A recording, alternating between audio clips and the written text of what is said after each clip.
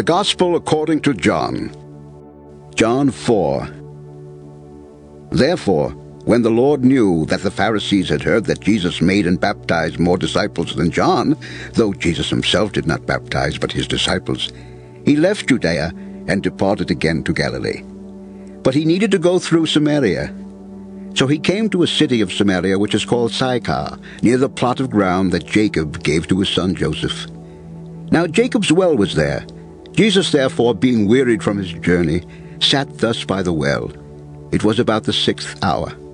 A woman of Samaria came to draw water. Jesus said to her, "Give me a drink."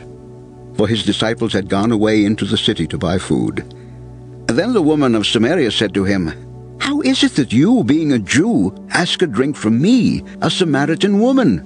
For Jews have no dealings with Samaritans. Jesus answered and said to her, "If you knew the gift of God, and who it is who says to you, 'Give me a drink,' you would have asked him, and he would have given you living water." The woman said to him, "Sir, you have nothing to draw with, and the well is deep. Where then do you get that living water? Are you greater than our father Jacob, who gave us the well and drank from it himself, as well as his sons and his livestock?" Jesus answered and said to her, "Whoever drinks of this water will thirst again, but whoever drinks of the water that I shall give him will never thirst. But the water that I shall give him will become in him a fountain of water springing up into everlasting life." The woman said to him, "Sir, give me this water, that I may not thirst, nor come here to draw." Jesus said to her, "Go, call your husband, and come here." The woman answered and said, "I have no husband." Jesus said to her, "You have well said, 'I have no husband,' for you have had 5 husbands, and the one whom you now have is not your husband. In that you spoke truly." The woman said to him, "Sir, I perceive that you are a prophet. Our fathers worshipped on this mountain, and you Jews say that in Jerusalem is the place where one ought to worship." Jesus said to her, "Woman, believe me, the hour is coming when you will neither on this mountain nor in Jerusalem worship the Father. You worship what you do not know. We know what we worship, for salvation is of the Jews.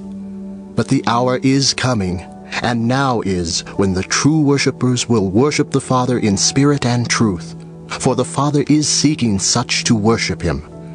God is spirit, and those who worship him must worship in spirit and truth." The woman said to him, "I know that Messiah is coming, who is called Christ. When he comes, he will tell us all things." Jesus said to her, "I who speak to you am he." And at this point his disciples came, and they marveled that he talked with a woman. Yet no one said, "What do you seek?" or "Why are you talking with her?" The woman then left her water pot, went her way into the city, and said to the men, "Come, see a man who told me all things that I ever did. Could this be the Christ?" Then they went out of the city and came to him. In the meantime his disciples urged him, saying, "Rabbi, eat." But he said to them, "I have food to eat of which you do not know." Therefore the disciples said to one another, "Has anyone brought him anything to eat?"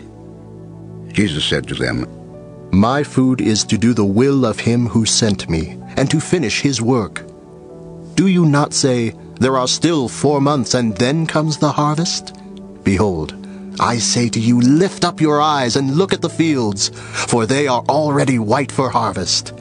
And he who reaps receives wages, and gathers fruit for eternal life, that both he who sows and he who reaps may rejoice together. For in this the saying is true, one sows and another reaps. I sent you to reap that for which you have not labored. Others have labored, and you have entered into their labors." And many of the Samaritans of that city believed in him because of the word of the woman who testified, "He told me all that I ever did." So when the Samaritans had come to him, they urged him to stay with them, and he stayed there 2 days. And many more believed because of his own word. Then they said to the woman, "Now we believe, not because of what you said, for we have heard for ourselves and know that this is indeed the Christ, the Savior of the world." Now after the 2 days he departed from there and went to Galilee. For Jesus himself testified that a prophet has no honor in his own country. So when he came to Galilee, the Galileans received him, having seen all the things he did in Jerusalem at the feast, for they also had gone to the feast. So Jesus came again to Cana of Galilee, where he had made the water wine. And there was a certain nobleman whose son was sick at Capernaum. When he heard that Jesus had come out of Judea into Galilee, he went to him and implored him to come down and heal his son, for he was at the point of death. Then Jesus said to him, Unless you people see signs and wonders, you will by no means believe. The nobleman said to him, Sir, come down before my child dies. Jesus said to him, Go your way. Your son lives. So the man believed the word that Jesus spoke to him, and he went his way. And as he was now going down, his servants met him and told him, saying, Your son lives. Then he inquired of them the hour when he got better. And they said to him, Yesterday at the 7th hour the fever left him. So the father knew that it was at the same hour in which Jesus said to him, Your son lives. And he himself believed, and his whole household. This again is the second sign that Jesus did when he had come out of Judea into Galilee.